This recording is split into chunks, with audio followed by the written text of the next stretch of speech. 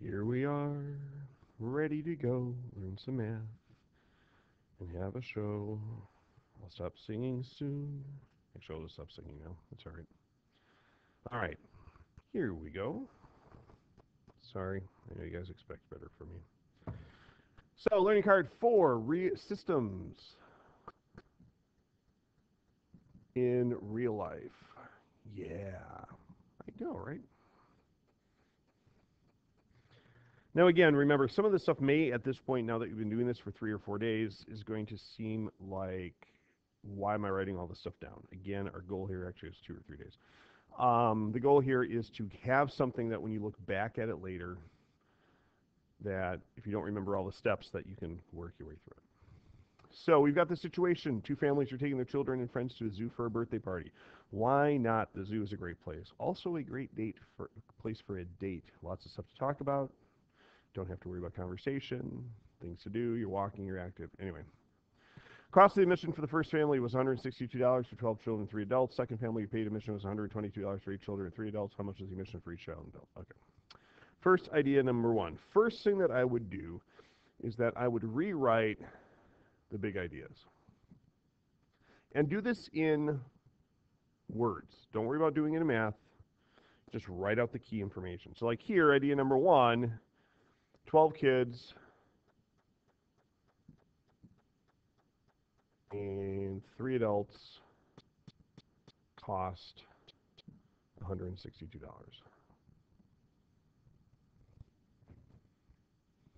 Okay? You're just highlighting the important information.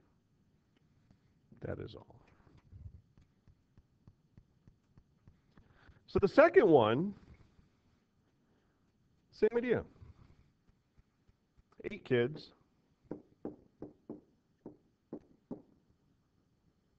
and 3 adults.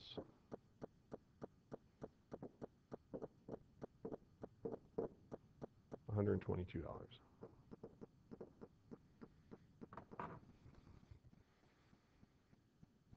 What's the important information? Mr. Hayes, it sounds like an English class. Yeah, you're right. Real life is all about stuff like that. Step 2, write the sentences as equations. So now we're going to turn this into math. And let's face it, for most of this, you guys know how to do systems. So the big part is actually these first 2 steps, to be perfectly honest. So you need to come up with some sort of thing for the variable. Now, what's in common between the 2 ideas is going to end up being your variable. So, for example, I could use K for kids. You could also use C if you wrote down children, and I could use A for adults. Or as my grandmother would say, adults. So the first equation is going to turn out to be 12K plus 3A is equal to 162. You're taking real life and boiling it down. Equation number 2, same idea. 8 kids, but we're going to say K plus 3 adults, which is going to be A, is going to equal 122. And again, the important part about writing this down in English is that if I get down here to the end, and I sit here and I'm like, K equals 5 or 3, and I don't know what that is, I can always go back, and now I can say, wait a second, this makes sense. Look, K, what's K? Oh, K is kids. All right, now I know what that is. And so if you write this down, and I know sometimes teachers will say write out and define the variables and stuff. I find that this works a lot easier and clearer just because the context is constantly there. All right, so step 3, solve the system.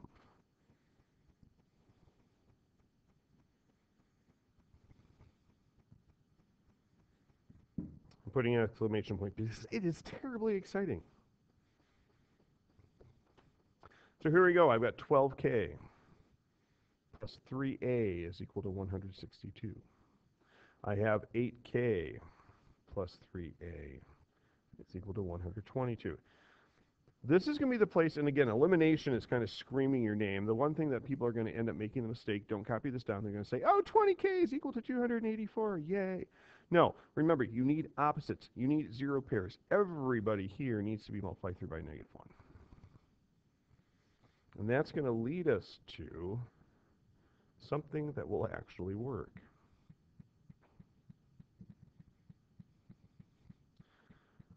So,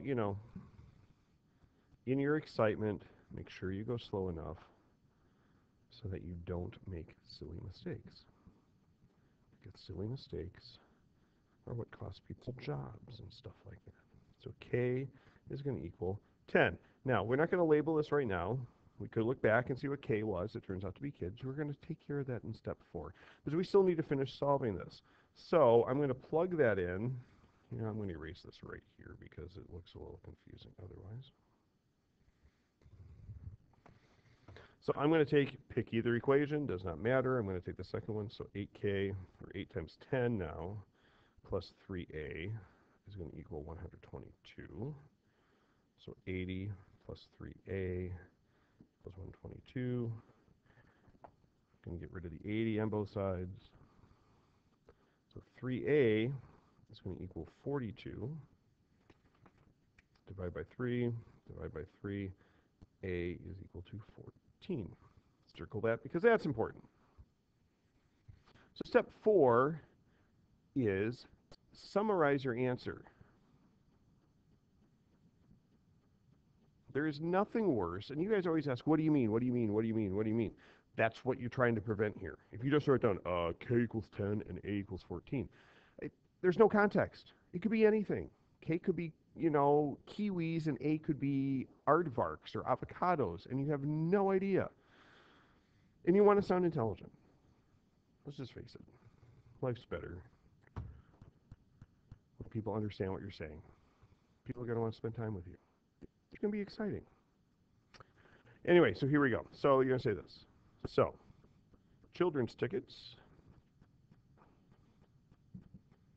to the zoo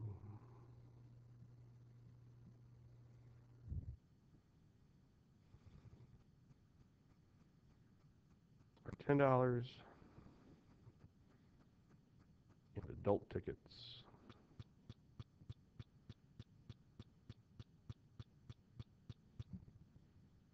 are 14. Ta-da! Not hard. You just need to do it. This again, remember, you're going to come back, or your boss is going to come back, or your friend's going to come back, or more importantly, right now, your teacher's going to come back and read it. And if they need to go digging for information, they're going to be very, very annoyed. Make it as simple as possible. So, systems in real life. There's one example. Now, obviously, there's lots and lots of examples. We're not going to go through it, but the same 4 steps always hit there. So, thanks for your attention. Comment below, like, subscribe, add, subtract, multiply, divide, integrate by parts, whatever you want. Talk to you later.